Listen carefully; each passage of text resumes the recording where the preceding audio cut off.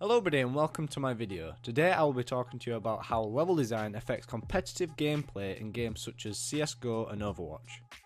So let me start off by giving you a quick brief on what these games are.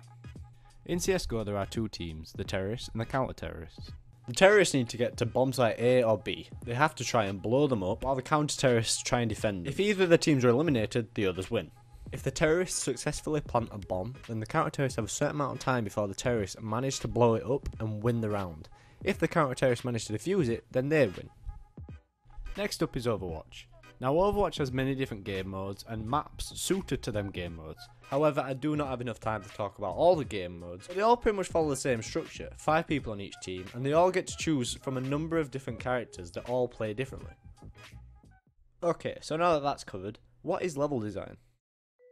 Level design is the creation of the physical space the players interact with while playing the game. And today I will be talking about how the people behind Overwatch and CSGO create levels in such a way that it enhances the competitive gameplay and the player's experience. So let's start off from the basics and talk about layout. In level design, you can choose from two main layouts, asymmetrical and symmetrical. Symmetrical is a lot more basic. Now, CSGO doesn't have any symmetrical maps, but Overwatch is a great example of one, called Nepal. Here you can see how the map can be split in half and it'll look exactly the same on either side. So what are the advantages of using a symmetric level design? No specific team is offered an advantage in map design. It is easier for beginners to pick up and is more based on skill than tactics. And in the eyes of Stefan Alexander and Maxwell Perlman, skill is one of the most important aspects of a competitive game. And this is why Nepal is actually pretty good for competitive gameplay. Also, when it comes to symmetrical level design in FPS games, such as Overwatch or CSGO, you normally have 3 main lanes you can go down, the left, the middle and the right. These lanes then bring consistency to the game, and it allows the players to remember where the objectives are and where the enemies could be. These 3 lanes then turn into a fact that there must be some sort of unity somewhere in the level, somewhere where everything comes together and the main action occurs. This sense of unity is explained really well in the Gamma Sutra's article on Where's the Design in Level Design, written by Tito Pagan. He talks about how this sense of unity within a room is important for the player because the player needs to know where the main action is going to occur. Now Nepal is a great example of this again because it has that one room in the centre of the map where all the action takes place for the majority of the game. So that's symmetrical design. Now let's talk about asymmetrical.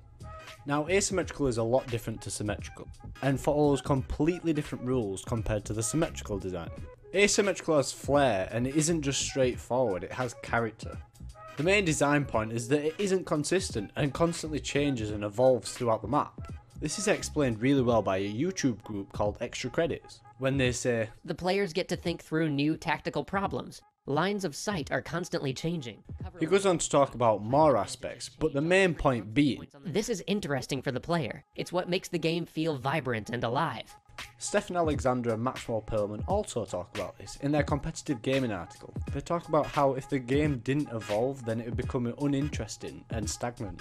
Now, to put this into an example, I've loaded up Cache on CSGO. Here you can see it spawn. It is quite open, and there's a lot of room to move around. Then, once you start pushing towards one of the sites, you can see that it starts to become a lot more compact and close range. And as we push on, you can see that there are actually a lot more lines of sight now that enemies could use to defend the bomb site.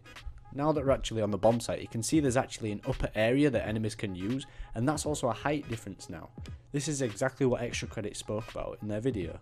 Not only that, but it supports the idea of the evolving aspect of level design that Stefan Alexander and Maxwell Perlman talked about in their competitive gaming article. So Cache is a great example of an asymmetrical map, while still bringing that competitive feel to it. And as a whole, that's all there is pretty much to asymmetrical level design. And now I just want to take a brief section of this screencast to talk about balancing, seeing as though no matter what layout you have to think about how they'll balance out in the end and how they'll play. Now symmetrical is different. Because it is symmetrical and because it's exactly the same on either side no matter what team you start on or place you start at, it already is pretty balanced. And in the rare occasion where you find that maybe one of the lanes isn't as balanced as the rest and is either a dominant way to go or is unfavoured, you'll find that they'll change that by maybe adding some props or changing the way it looks. Apart from that, that's pretty much all there is to talk about balancing a symmetrical level design. design. Okay, so let's move on to asymmetrical, where things might get a bit more difficult to balance. The only way to figure out how balanced it really is to trial and error, multiple design iteration, and overall just playing the game to figure out where things could be placed or how it could be changed to make it even more balanced. So what do designers do when they figure out that it could be more balanced? Choke points. These are great for asymmetrical design, especially when playing objective-based game mode. Choke points are areas within the map that are designed in such a way where the players can hold them down till they progress to the next point. Another thing is just increasing the variables of the layout. So you can increase the amount of props within a room, you could increase the distance down a mid lane, or even just remove chunks of the map that aren't needed, like CSGO did with another one of their maps a while ago, Inferno. When they redid this map, they took this entire section out to open it up. And this was a long time after the original Inferno map was released. And that just proves the idea that it takes trial and error to realise where you need to balance this level out. And CSGO are even doing that still today. Players base their tactics and strategies on even the smallest things like prop placement. Obtain middle is wonderfully methodical, with smokes for both connector and highway. And if for some reason these aren't well balanced and the player has a dominant strategy that wins the game every time regardless of what the other team do, the game is just purely unbalanced, as described by Andrew Rollins and Ernest Adams on their book on game design. So that's all I have for this video. We talked about symmetrical designs and how they have the 3-lane system with a sense of unity in the middle. We talked about asymmetrical design and how they're different and how they evolve, and how both of them should still try and balance out no matter what type of layout you have. But that's all I have to talk about. This was the theory of level design. Thank you for watching.